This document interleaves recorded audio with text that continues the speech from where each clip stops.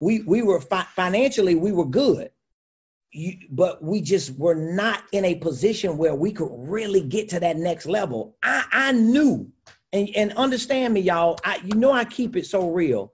Y'all got to understand that you're talking to somebody who failed school, who was in and out of jail, who got saved in a dope house with a GED. So it's not like somebody gave me a hand up. It's not like I got connected to the right circle of people. It's not like as a prophet in ministry, getting into entrepreneurship, that all these people were giving me these handouts. Because in ministry, when you started doing business in ministry, people felt like, at the time, we talking about 18 years ago, they felt like, oh, you done lost the anointing, because now you supposed to be a prophet and you trying to do business. And then people who were in the business world that came into the ministry, they just felt like they was the next best thing since sliced bread, because now they were called out of the secular world into the ministry. But in my mind, I felt like both of those worlds should come together.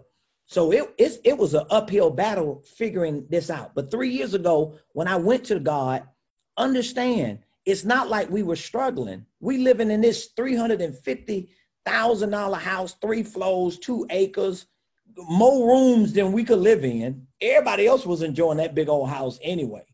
The kids, the family, everybody who wanted to move to Atlanta came through that house. We didn't care because we wasn't there half the time anyway. I'm riding here in a Rover, she in a Benz. We got money. Our business is doing good.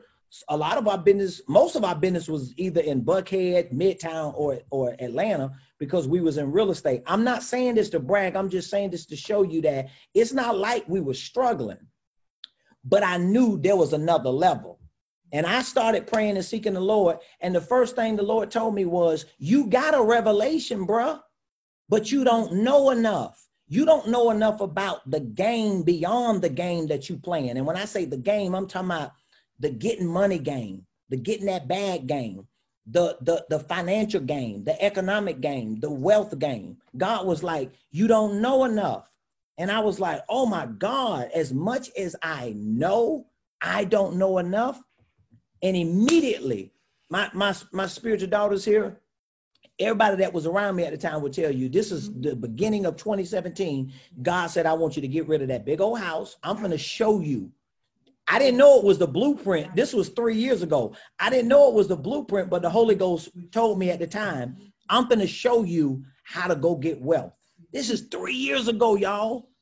We talking about 2 luxury cars. That wasn't nothing but debt. A big old house with a mortgage, that ain't nothing but debt. I probably had 40 credit cards myself. I was like the credit card king. I was like the emperor of credit cards. My wife only had about 5. I probably got 15 just in her name because I needed the money. She like, bro, you need to figure it out. So I'm talking about, I'm around here with about probably $100,000 worth of credit card debt. I was like the yes man. Some of y'all might know in the early 2000s, this guy they called the yes man. He said yes to every credit card offer that came through. I was the yes man. Every time they gave me an offer, I got it. 2 weeks later, I'm calling them back. Can you bump that thing up? Let me get about another grand out of there. So even though we knew how to make money, we didn't know how to manage it, or at least I didn't, because she following me. It wasn't her fault. And I didn't know how to multiply it. In other words, I did not understand the financial game, the economic game. This is very important, y'all, especially those of you that know you're prophetic people, because what God showed me, I didn't understand it as the blueprint.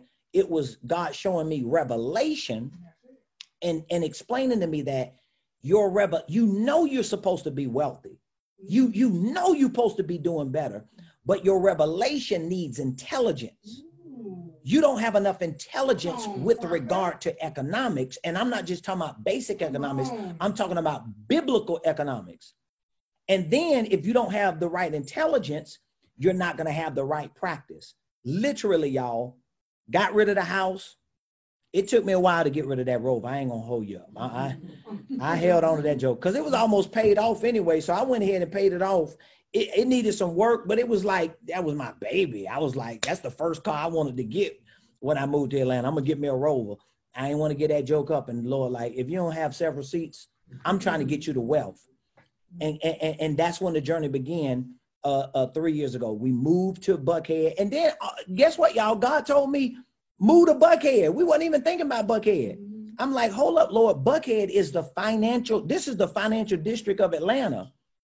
And I started catching on. Oh, you want to put me in the midst of the money because you finna force my faith to a level to get where you want me to be. We dropped everything and we did just that. We got rid of that house. We started transitioning out of that big old 5,000 square foot building of a church we had. I was working, it took me a while to get rid of the car. Finally, I let the Rover go. Because I got up here and got used to living in the city, getting Ubered around and driving just running her Mercedes into the ground, even though plug, shameless, she got her new one, so she good. But we made that move. And for the last 3 years, we've been living that thing out.